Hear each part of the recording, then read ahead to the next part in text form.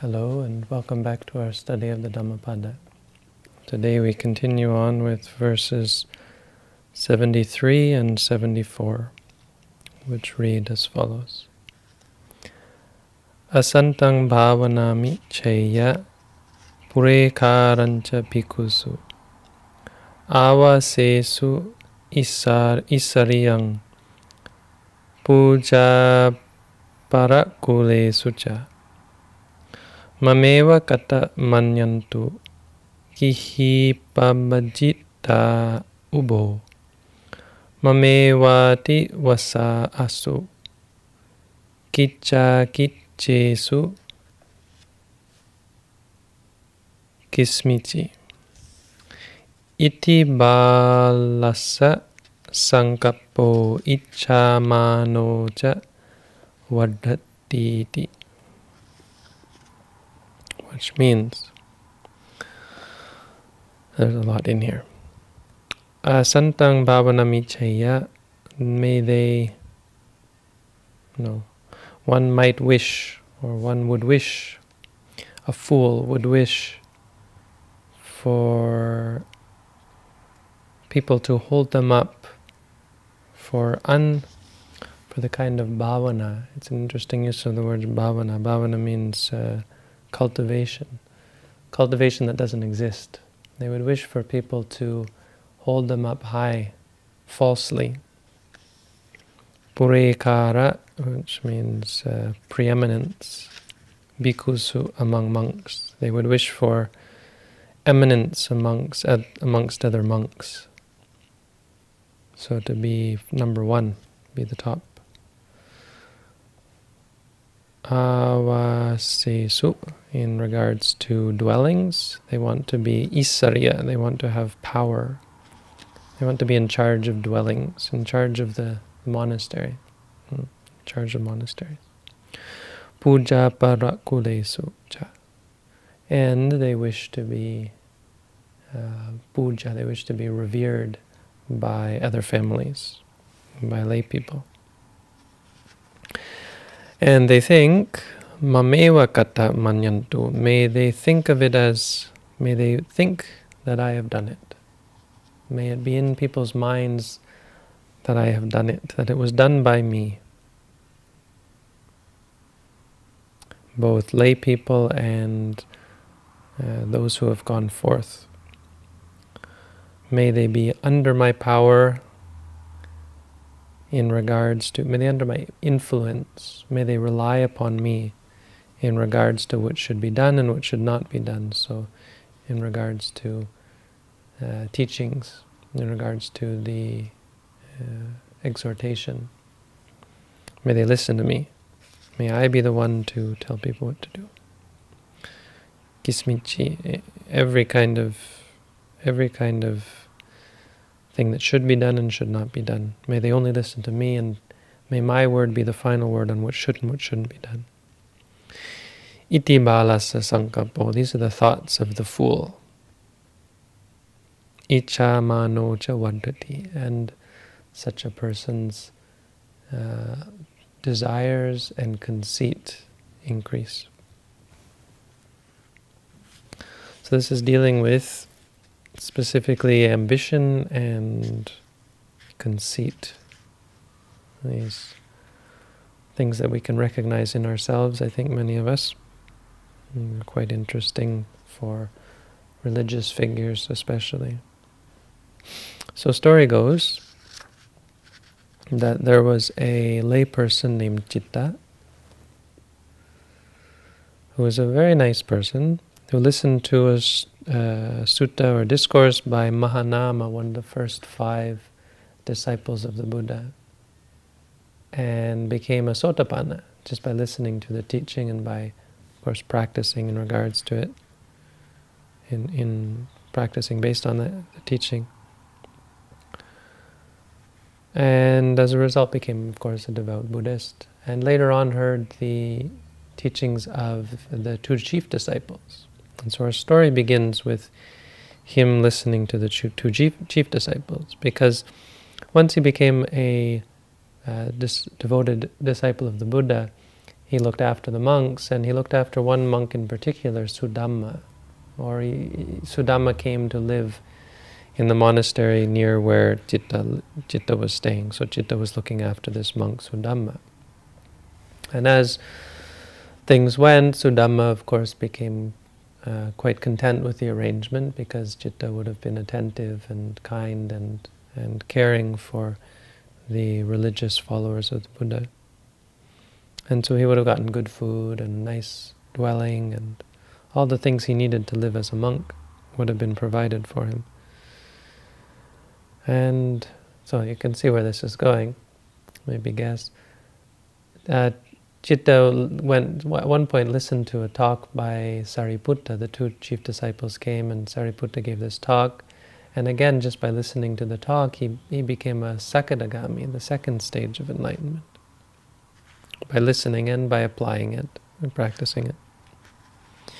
And he was so impressed, of course, and just elated, that it immediately came to him that he should invite these two chief disciples of the Buddha to take the meal at his house. So he went to them and he bowed down and he said, "Please accept the meal tomorrow at my house." And the two chief disciples accepted. They accepted by staying silent, which is sort of the way they would accept things, and the monks would accept things, because he didn't want to seem too keen on it, make it appear like you were going to be a burden. He wanted to be clear, well, if this is what you want, then we will accept. But the other monk started, I guess, to have this sort of green-eyed monster arise in him, and then Citta, realizing that he missed something, he turned to the other elder and he said, "Please, oh, please, you come as well." Almost as an afterthought, like he almost forgot. And Citta, the elder Sudhamma, wasn't happy about this. As a result, he got very angry inside, and he refused to go. He refused the invitation. He said, "I'm not, no thank you." I said, "Oh, please come. I would like you to come. I'm sorry. I meant to invite you as well." And again he refused to go to the meal in the morning. So finally, Citta, unable to persuade the elder, left. And in the morning, the elder tried to stay and do his meditation, but couldn't get into a meditative state. So he made his way down to Citta's house, and his intention, he was so angry, his intention was actually to find fault with Citta.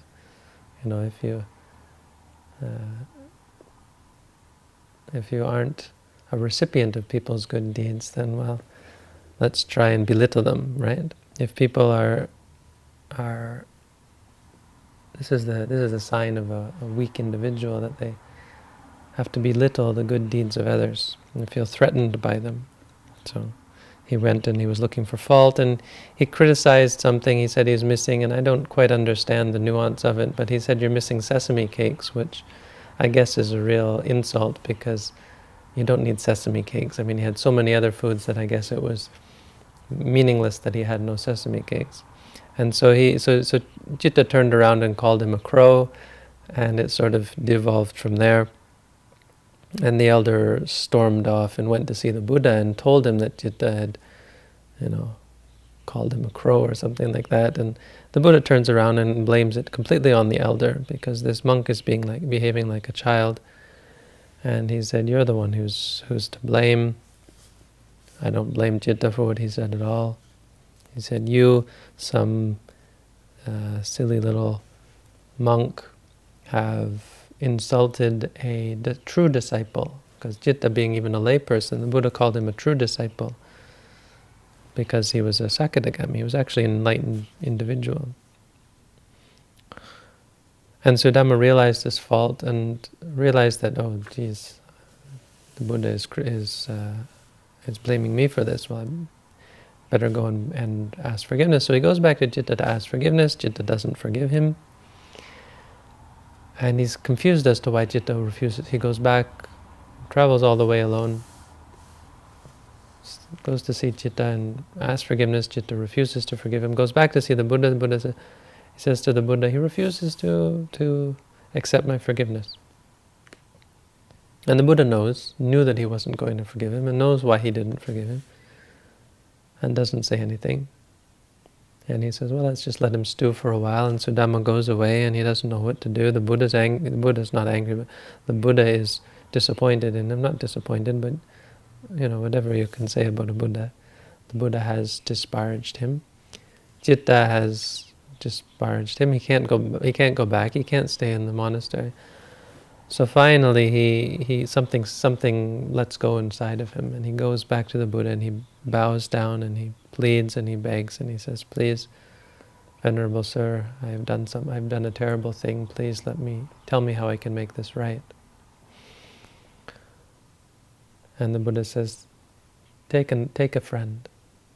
Go back to see Citta and ask forgiveness, but this time take a friend. And it's interesting that he says this, because when he goes back, Citta sees that there are two of them there, and he accepts it.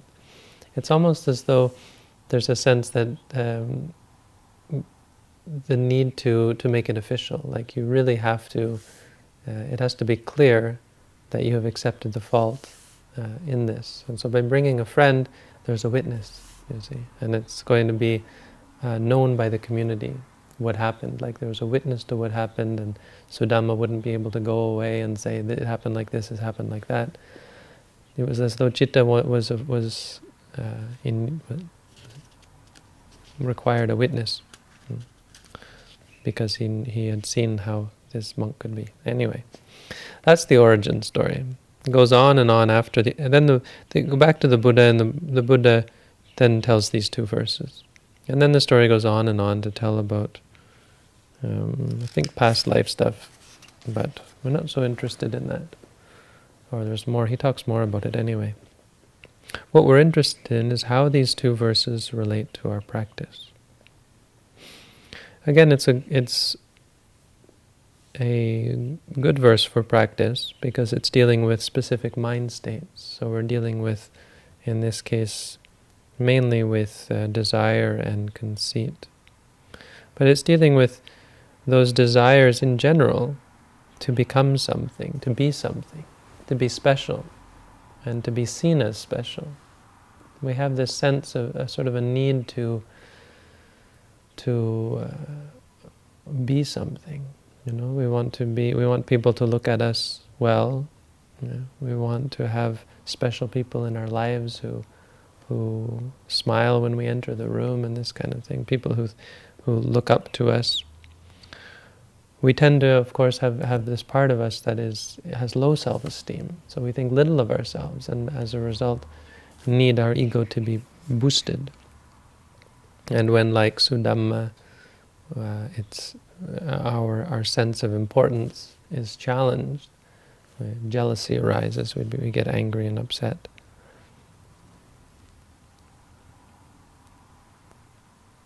And so the first thing is the recognition. In regards to our practice, the first thing for us to do is to recognize these states when they come up. This is where meditation starts.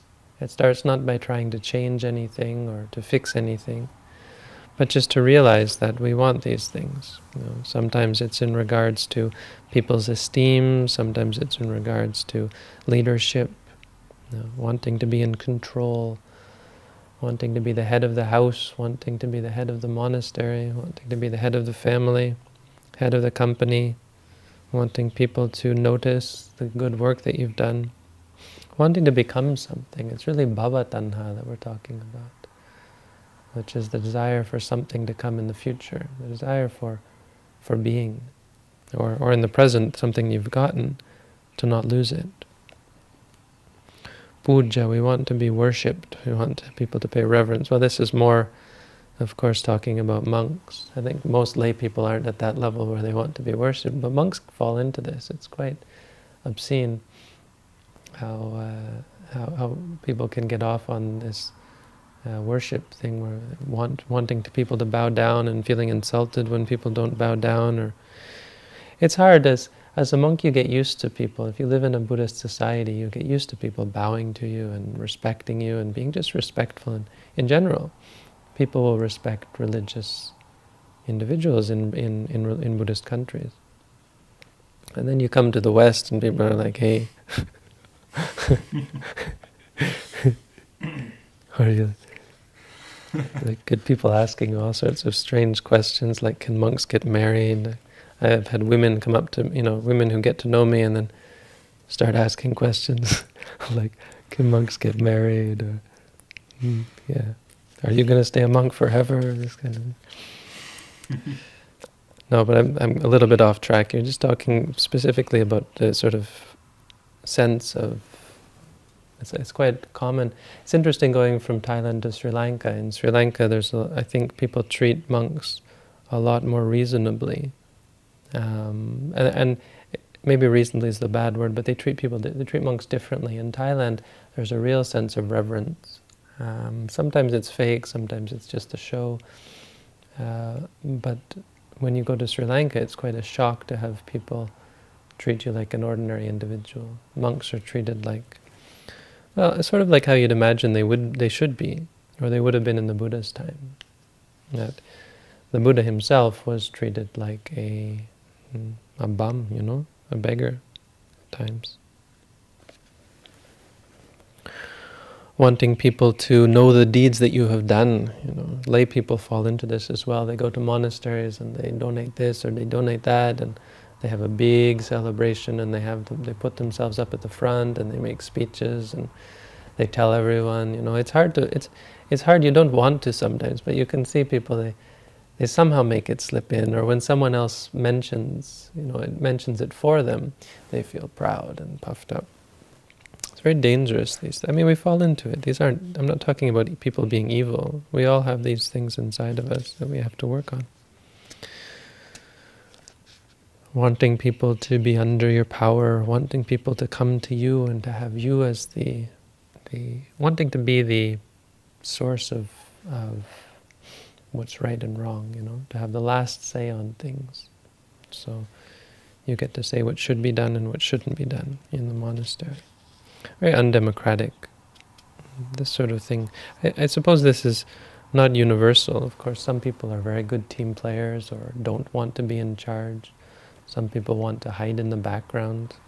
I always like working behind the scenes. I think it's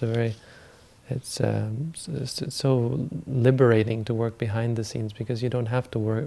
You can't get puffed up in the same way. You can be proud of what you do behind the scenes, and you can boast about it as well. But working behind the scenes is always more enjoyable. In Thailand, they call it sticking gold on the back of the Buddha. And so in Thailand they put gold foil on the Buddha, and the saying. So it's just a practice, but the saying is, it's an idiom. When you put gold on the back of the Buddha, it means doing something when no one knows, doing a good deed and not letting anyone know about it. It's actually interesting, because it's not that we shouldn't. All of this is not to say that we shouldn't be famous or powerful, that we shouldn't do things in front of others, that we shouldn't do good deeds and let others know. All of this is in fact a good thing.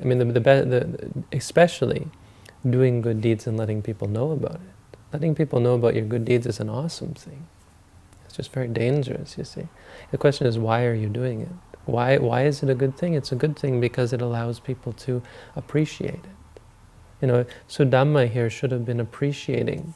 He should have been overjoyed that this layperson was inviting these monks who would have, if he had stayed, he could have learned something wonderful, profound from these two enlightened beings.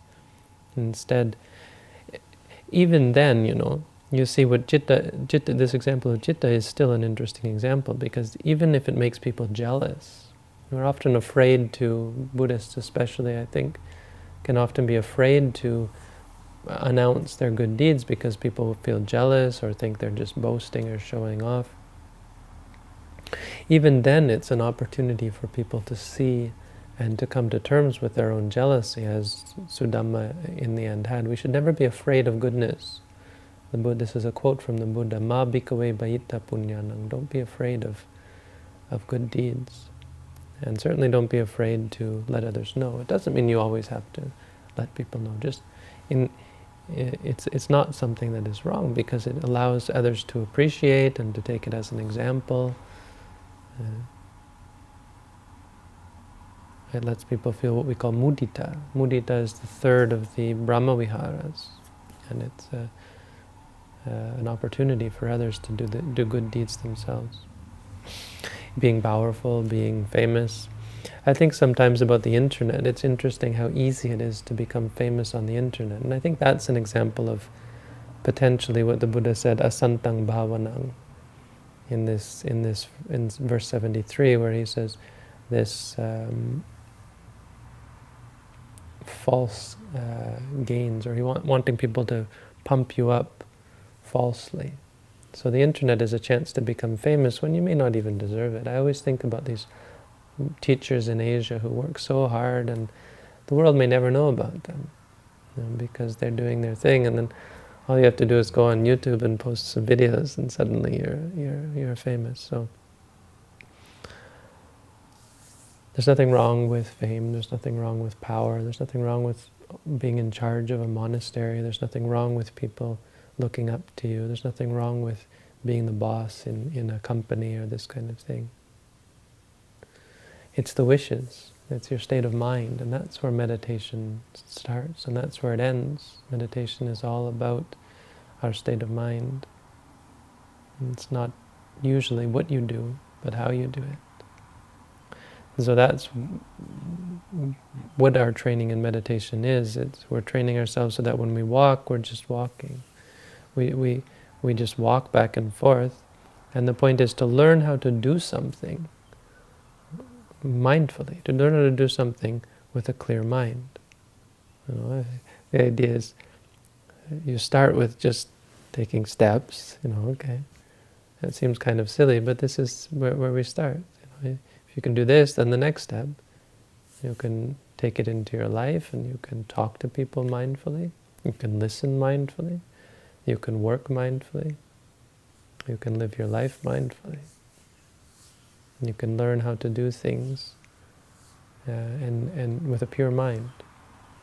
So you can be a boss mindfully, you can run a monastery mindfully, you can be famous mindfully.